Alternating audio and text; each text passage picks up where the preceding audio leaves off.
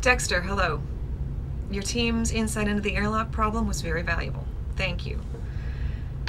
It's still going to be quite a feat of piloting to line up both boats, but there wouldn't have been any point in trying if we hadn't been able to come up with some sort of airlock solution.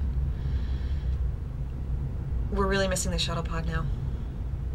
It makes the death of the commander even more present on everyone's minds.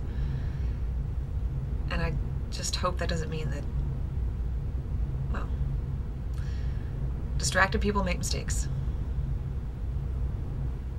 Anyway, we still need to prepare for the possibility that our airlock mod won't work. We've taken readings of the hull of the alien ship, but we can't exactly rely on them. The surface appears to be an alloy of some sort, but it could be treated to inhibit magnetic attraction. In that case, our plan will be worthless. So, I'm going to attempt to add a tethered bridge to the extendable airlock design you submitted. If nothing else, we could use it to see if we can pull ourselves close enough to get the door open. Hopefully that won't vent their atmosphere.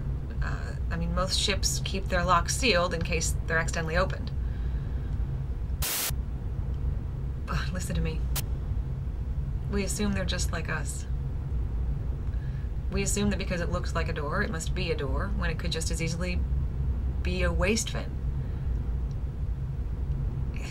If the aliens are 20 feet tall and 10 feet wide, a 6 foot by 3 foot opening could hardly be a door. Huh. Wow. It's a whole new world, Dexter. You know, we've managed to get past racism and a few of the other isms, but speciesism will likely plague us for some time.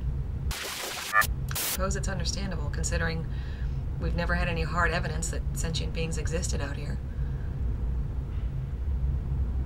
Anyway, we better get this problem solved, or we'll never get inside to find out who or what we are dealing with. For all we know, they could be dead. Well, that would be rather anticlimactic, wouldn't it? Okay, I'm going to modify your airlock design and we'll begin fabrication. I'll forward you the new drawings just in case there's anything I've missed. Maybe you or me can catch it in time to get a message back to us. But if not, see you on the other side.